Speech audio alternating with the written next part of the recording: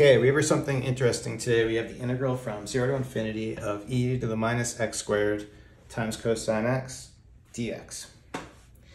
Okay, to get started with this, the really interesting part, so you'll notice this first thing here, e to the minus x squared. This is, if this was all we had, this here is actually the Gaussian integral, which I'm spelling wrong, but we have the bounds, and then if we could get rid of the cosine, we know the value of this is square root of pi over 2. But the trouble is, how are we going to handle this integral with cosine x? It's not like I can just do like a u substitution that's going to make that go away. So the cosine x here, this is going to be the real problem. So what I want to try to do for this is actually use Feynman's technique. What we want to do is kind of create a parameter, a second variable, because we're integrating with respect to x. And what I'm going to do is I'm going to create this variable. I'll just kind of multiply in a t right there. And we'll call this whole thing f of t. And then just to be clear that we're not changing anything, the way it works is if we just say, we'll just set t equal to 1. That way for f of 1, this is going to be exactly the same as our goal expression. But now we're just going to need a value for t where we're going to be able to evaluate this. And that brings us back to the Gaussian integral again.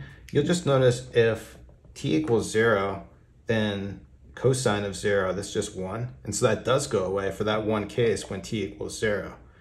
So when we have f of 0, what we're left with is exactly the Gaussian integral, right? And so now we can use that value, that this is just the square root of pi over 2. And so later on, we'll use this, that we know f of 0 is just going to be square root of pi over 2. But now continuing from here, what I want to do is now we're going to try to take a derivative on this, derivative of our function. So what we want to find is f prime of t. And when we do that, we're going to take a derivative on the right side, but we need to take a derivative with respect to t. But now from here, what we need is we need a way to differentiate this whole thing with respect to t. That's where we use Feynman's trick, because what we're going to want to do is differentiate here inside the integral, but we'll write this as a partial. So we're looking for a partial derivative with respect to t of this expression right here. So now going ahead with this derivative here, what's going to happen, this piece right here, everything's in terms of x, we're differentiating with respect to t, so this part's just a constant that I can bring out front here. Then derivative here of cosine tx, that's going to be minus sine tx, but then we need the chain rule here. Derivative of t times x with respect to t, that's just going to be x.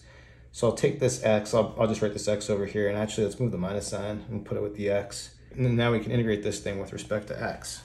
So what I want to do for this is use integration by parts using the DI method. I'm going to group this x with the e minus x squared together, because that's going to allow us to integrate this. And we'll differentiate this part. So let's see how it goes. We'll differentiate sine tx with respect to x again. And this is going to be minus x e minus x squared here. Let's just take this derivative. This is going to become cosine tx times t. And now here, let's just do this integral off to the side just to make it really clear what's happening. So we have the integral of minus x e minus x squared. I'm going to do a u substitution for this. So we'll say u, it's going to be equal to minus x squared. Then our du is going to be minus 2x dx. I can make this work just multiplying in a 2 right here. So this is going to become minus 2x.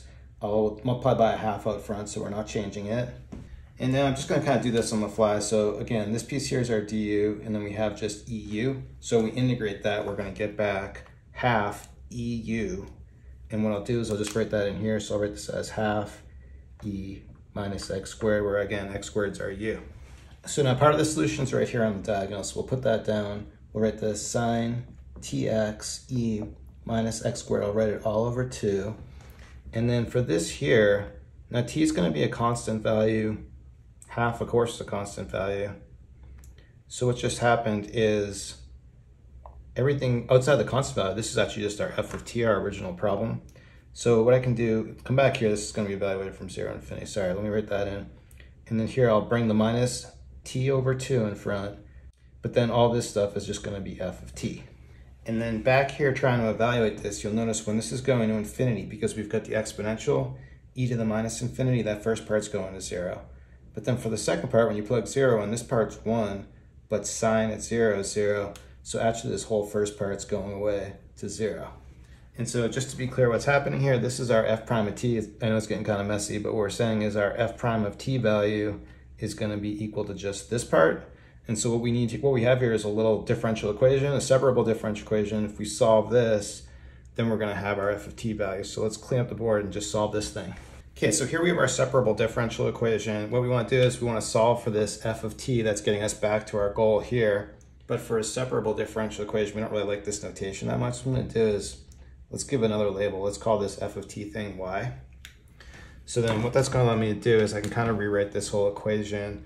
For the derivative, I can write this as dy dt, and then here we'll have minus t over 2, and this will just become y.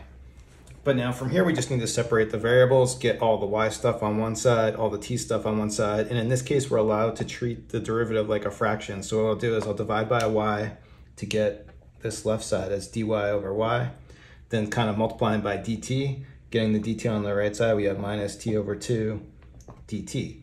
Go ahead, integrate on both sides. Integral here is just going to be natural log of y. I'll ignore the plus c on this side, but we'll keep it on this other side. Then this integral is going to be minus t squared over 4 plus c. We'll rearrange this as y equal to e to the minus t squared over 4.